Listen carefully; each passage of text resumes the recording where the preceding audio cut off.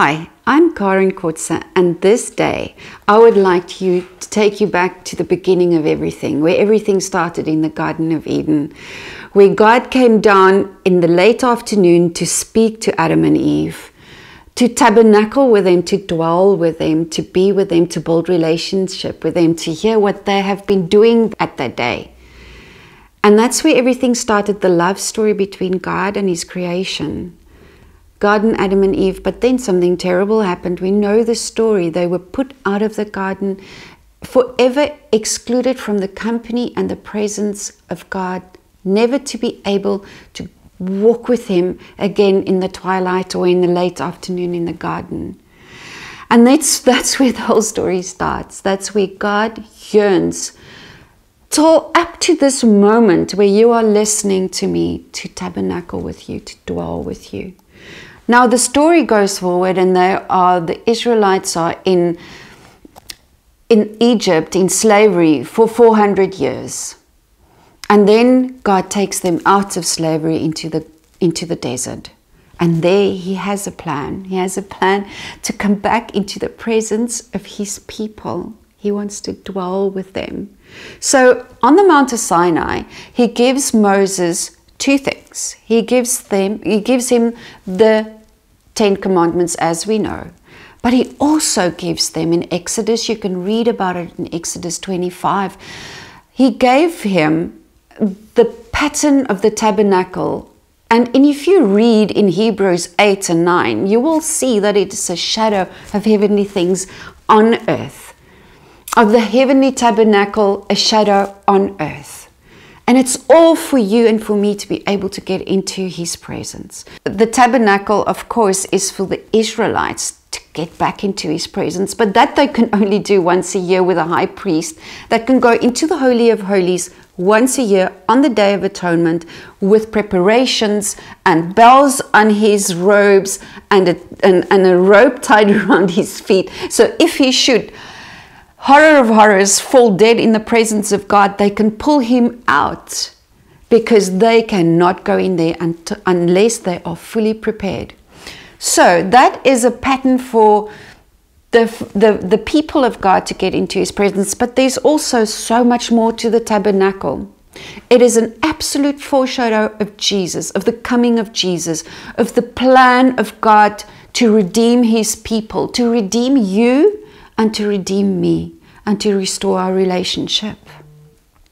The third thing that it also does, you can also judge your walk with God. That journey that you are, like Paul said, it's a journey, it's a race that we run. You can judge where you are in that race according to the position of where you are in the tabernacle, which I will explain a little bit later. It is a wonderful way as well as a pattern for prayer. A pattern of how to prepare yourself, to position yourself to get into the presence of God. And that is what we do most of the time. I just explain everything about the tabernacle, and then we set up the tabernacle, and you can go literally into the tabernacle, but you can do it behind closed doors in your prayer room. You can do that. So, tabernacle, built in the center of the camp, 2 to 3 million Israelites camping around the tabernacle. Tabernacle, very small in comparison to the camp. But there's also a very crucial lesson about that. It says that God needs to be the center of your life. That is just how it should be. And then there was this cloud of His presence, a symbol of His presence, Himself as a cloud on the tabernacle. And then by night, of course, you know it's the fire. And Moses will not move unless that cloud moves or that fire moves. And is that not what we are supposed to do in our lives? When God says go, go. If He stays, stay. But we sometimes follow our own desires and what we think is the right thing for us. Or we just barge into some situation and then, oh God, please change this or this. But He never told us to move, or He told us to move and we stayed. So that's also a very crucial lesson for us today, applicable to us in this day and age. But it was such a reality for the Israelites. 4,000 years ago, God gave Moses the pattern of the tabernacle on the Mount of Sinai. 2,000 years on in the future, Jesus will fulfill the tabernacle, because the tabernacle is a foreshadow of what Jesus would one day do and be for us. And 2,000 years on, you and I are sitting here talking about what God did to restore the relationship. So if you see that small tabernacle in the center of the camp of 2 to 3 million Israelites, I said already, you realize that God needs to be the center of your life. And he was the center of the camp and of the people, his chosen people. The tabernacle consists of 3 distinct places: the outside court, the inner court, and the most holy of holies. Now, the tabernacle had a curtain, a hedge around it that separated it from the camp. And that is so symbolic sometimes of where we started. We started as slaves in Egypt. When we were not saved, we were in slavery. We did not know freedom. We had to work to earn our rights and our existence, and to earn our food and everything. But suddenly, from the outside, you see a cloud and you see fire, so you know there's something else, but you can't see from the outside, you can't see inwards, because this hedge, this protection, this separation is a little bit higher than a man. So you cannot see inside. And that's what the Bible says. What we believe will seem like foolishness to the world, because they will not be able to see what is happening inside. And if you notice, there's only one door. There is only one way to get into the outer court of the tabernacle, because there is only one way to get into the presence of God. Jesus. Jesus is the door. He is the way. There is no way that there can be more doors to get into the presence of God but through Jesus. The door was covered. It was closed. You had to go through. You had to go through this obstacle. You have to make a decision. You cannot just fall into the tabernacle. You have to go through a separation. And that curtain was beautifully embroidered in white, the white linen, the righteousness of God, and the purity of Jesus.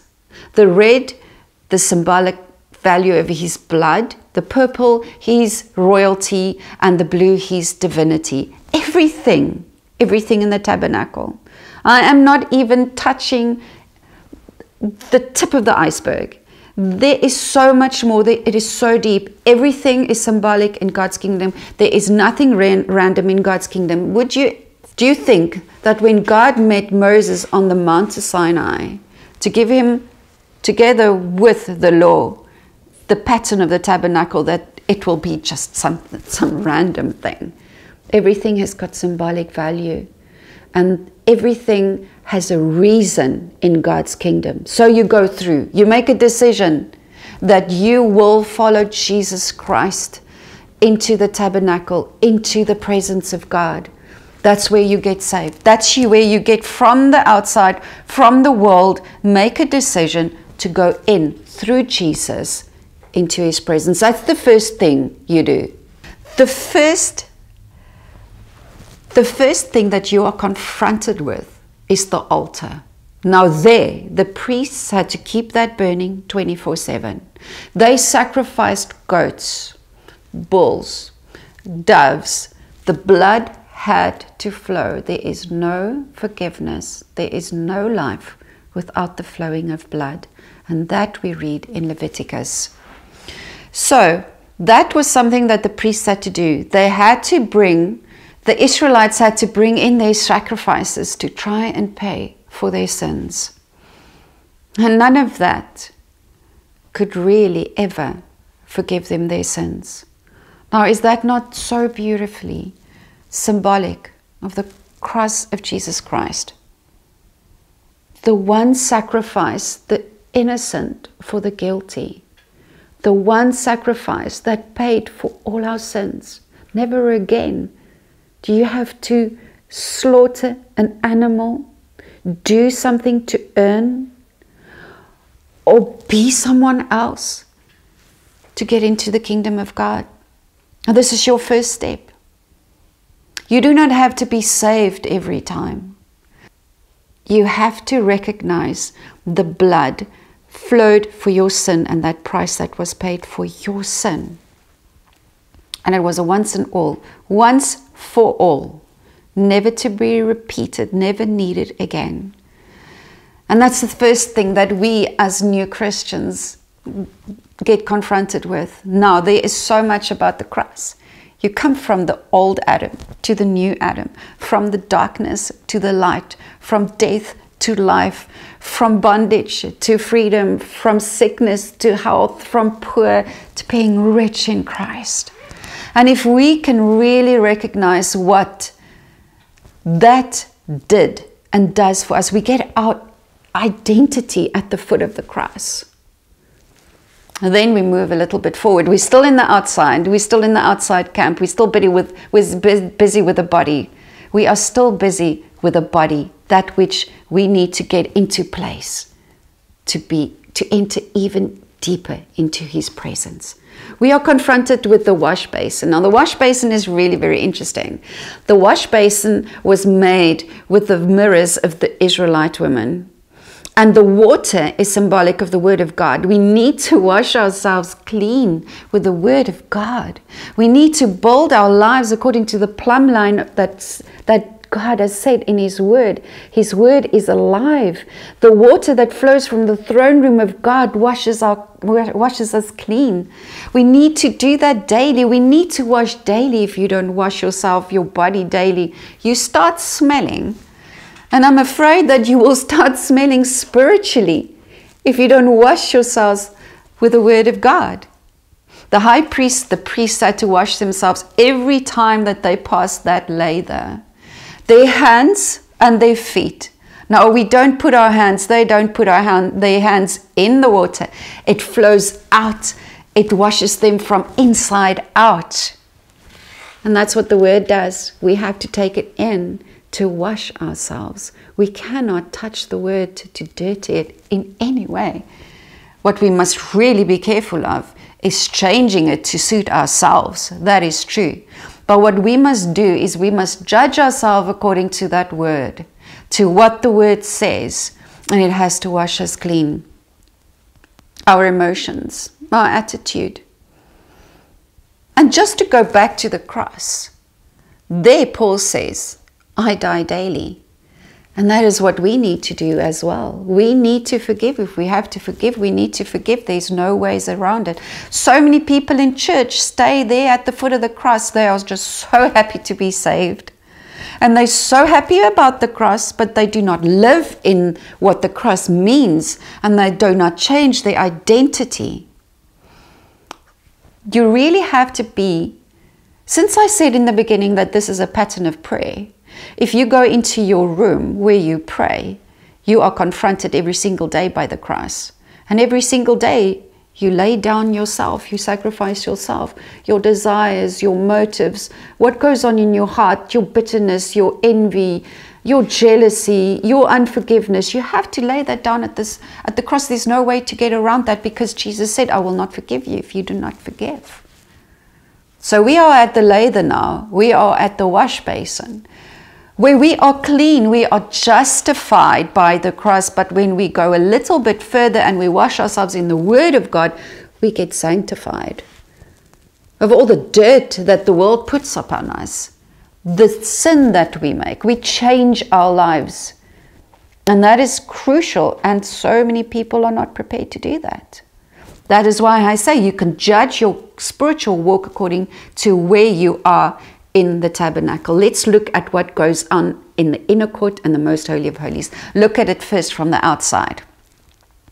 You get the one layer that's on top of the holy of holies and the inner court, and that's from goat skin. Now, underneath the badger skin, you will get the ram skin, and the ram skin is dyed red. I don't really have to even go into that. That is so symbolic of the blood of Jesus covering everything that we are, that did everything for us. And then you would get the goat skin. Remember the goat that they would lay their hands on to transfer all the sins of the people onto that goat and just chase that goat out of the camp, to carry the sins out of the camp? It's symbolic of Jesus, who carried all our sins, crucified outside Jerusalem, outside the camp, to carry all your sins. And lastly, the inside layer is beautifully embroidered. It's a linen with all the colors that we spoke about when we spoke about the entrance. The white, the blue, the purple and the red.